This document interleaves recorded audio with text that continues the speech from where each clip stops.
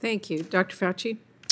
Madam Chair, Ranking Member Burr, members of the committee, thank you for giving me the opportunity to discuss with you the role of the National Institute of Allergy and Infectious Diseases in conducting and supporting research to address the ongoing monkeypox public health emergency.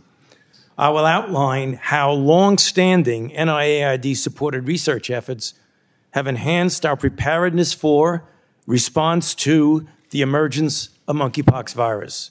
First, I want to provide some historical context that relates to past, current, and future NIAID research efforts. It is worth noting that the emerging epidemiological pattern of monkeypox cases bears a striking resemblance to the early cases of HIV/AIDS. In the United States and other non-endemic countries, monkeypox is disproportionately affecting men who have sex with men. However, anyone exposed to the circulating virus can get infected with monkeypox regardless of their age, gender identity, or sexual orientation. Thus, we would be wise to heed an observation I made 40 years ago in an article I published in the Annals of Internal Medicine in 1982 during the first year of the HIV/AIDS pandemic, when I referred to what we would soon call AIDS, a disease that did not even have a name at that time.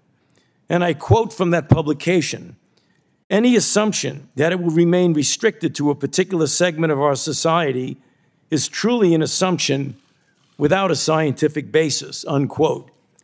And so, although we must focus our efforts on the group that is most predominantly afflicted and at risk, there is still much we must learn about this disease. Additional epidemiological and observational cohort studies, surveys, ongoing surveillance for new cases are of critical importance. In addition, much work needs to be done in virology, immunology, transmission, and animal reservoirs, as well as diagnostics, therapeutics, and vaccine, which I will address in a moment. There are certainly some sharp differences between the early years of AIDS and our current situation with monkeypox.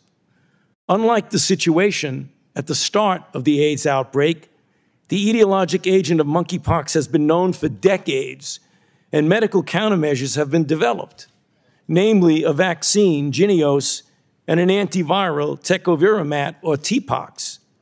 This is the result of decades of NIAID-supported research on monkeypox virus and other orthopox viruses, including the variola virus that causes smallpox.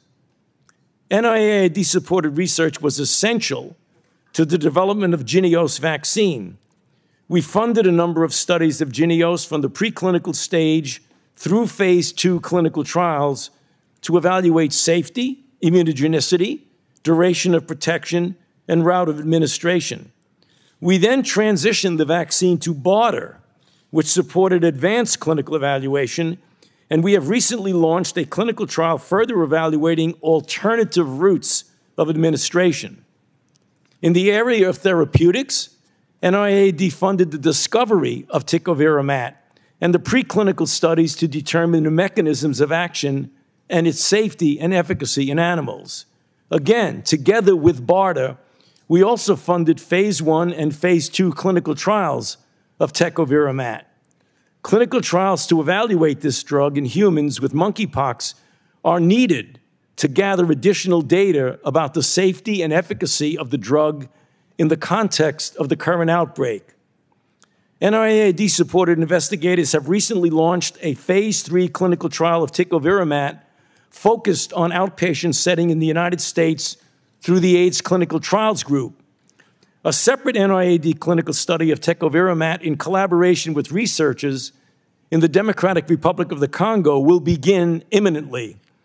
It is worth noting that the study in the DRC was planned prior to the current global outbreak as part of our preparedness efforts to study high-consequence pathogens in key international locations where they are endemic. Lessons learned during the response to AIDS and COVID-19, such as avoiding stigma and ensuring the medical countermeasures get to where they are needed most, should help us in our efforts to respond to the ongoing monkeypox emergency. In addition, The U.S. response to monkeypox should, in turn, help to inform our response to the inevitable next emerging or reemerging infectious disease of pandemic potential. Thank you for your attention. I would be happy to answer your questions following the presentation of my colleagues. Thank you. Dr. Califf.